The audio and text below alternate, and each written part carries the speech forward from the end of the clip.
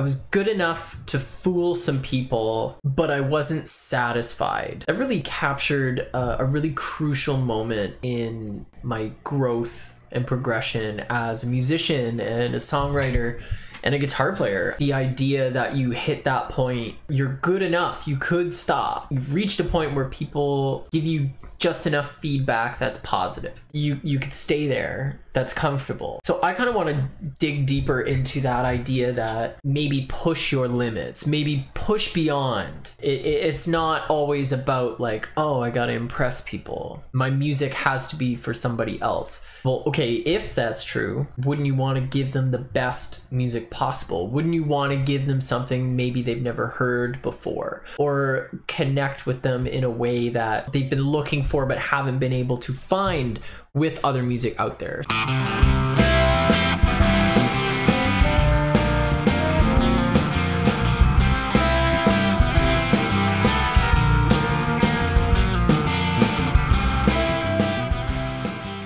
The desire to play guitar was kind of a way of finding my own identity, or at least defining my identity. I'm a guitar player. I'm a musician. You know, I want to make music. I wanted to be known and seen and heard. I think maybe there was a lack of that, or perceived lack of that. Maybe I was like seeking approval from friends, other musicians that I admired. Being able to pick up a guitar after somebody who was really good in my school at a party and play and do a song and have them be like, yeah, you get the endorphins of like an acceptance, a validation, and it's a good feeling. I was nerdy and a lot was expected of me in school with my parents and my teachers and everything. And I think I just kind of wanted to create something that was all mine. It was something that I wanted and not anybody else. It wasn't, you need to do this, you need to get really good grades in this, you need to go into school for this, and this is what's expected of you. You're the smart kid, you should know better, you shouldn't be hanging with these people, you need to go and do this. And this was a way of something that I picked up, I chose it, I felt passionate about it, and it was something that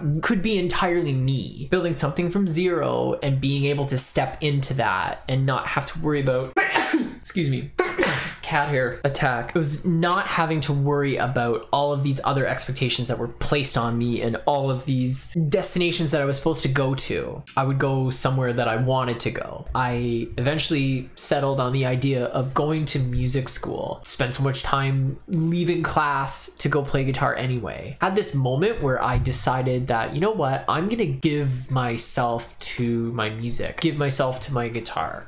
I'm going to work on my songwriting and let this consume me. I had nothing to do. I had nothing. I had nowhere to go. So making music became something that I could finally truly build for myself. This is something that I really want to do and I can kind of aspire to be. Now it was everything I thought I was gonna have to do is gone. So music was there, and music was something that I can literally build whatever I want. So let's take this time and just do it. The more that I wrote, the more that I got better at it, and the more I was able to experiment with ideas, take concepts and take feelings and turn it upside down or try and combine things. It was just like a super important time of just doing it. I don't know, I felt like not doing it a lot of time. You gotta fight past that. Finding motivation to do it is bullshit. Some days you are not gonna feel like picking up your instrument. Do it anyway. You have to. You're not always going to be inspired. You can't always wait around to have a magic fairy show up and sprinkle some inspiration on you and then you suddenly write a masterpiece. That's bullshit. You have to keep going. The more you write, the better you will get. The more you practice, the more adept you will be on your instrument, the more it will be able to speak for you. It made me far more competent and confident as a player, as a musician. By making creativity a habit, it strengthens the flow. If you're doing it every day, some days it's not going to be good, some days it's going to be really good. But there's a good chance that you were feeling really good on the day it wasn't that great, and you were feeling really crappy on the day it ended up being good. You don't know what the results are going to be, you just have to get the results. That's the biggest thing. Make creativity a habit to strengthen the flow. It made me a far more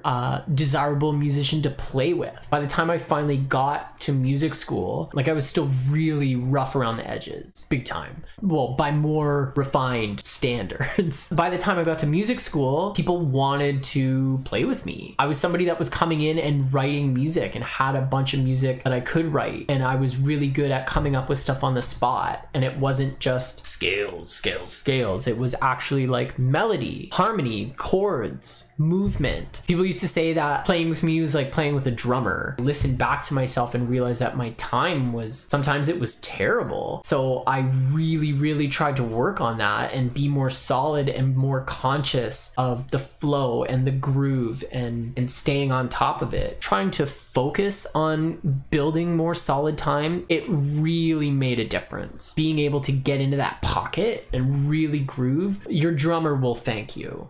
Like big time. Had a lot of really good experiences of just doing duo, just guitar and drums. It was so much fun going back and forth. It was people considering the whole and not just what their instrument can do. Like I didn't want to have to work at a dollar store. I didn't want to have to be moved back home when I'm supposed to be in school, and I didn't want to have to work for minimum wage and be angsty in my mom's basement. But it was what I chose to do outside of that. Like, here's all these things. This is what is happening. There's none of that stuff I could control. So that's okay. We put that aside. What can I control? Well, I want to build something for myself with music. Hey, so let's practice every day. Let's write, let's jam, let's record. Let's take this as seriously as if it was a job and I was getting paid for it. Except it was bigger than that. It wasn't just a paycheck. It was, I need to do this. I wanted to build something for myself with music, but I ended up building myself through music. I became something else. I became a more well-rounded, thoughtful, creative person by making myself part of the music. I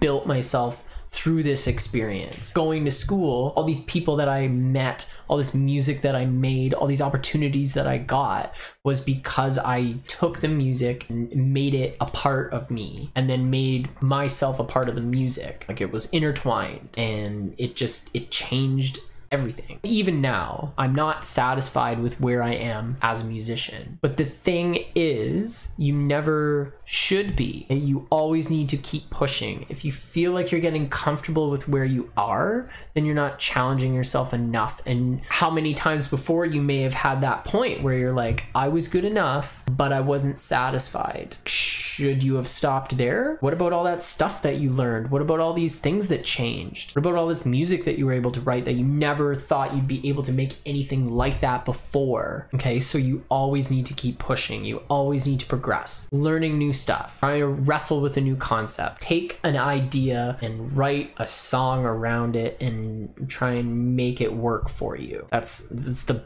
biggest chunk of advice you should try and take away from this. So that's why I wanted to kind of talk about that story today.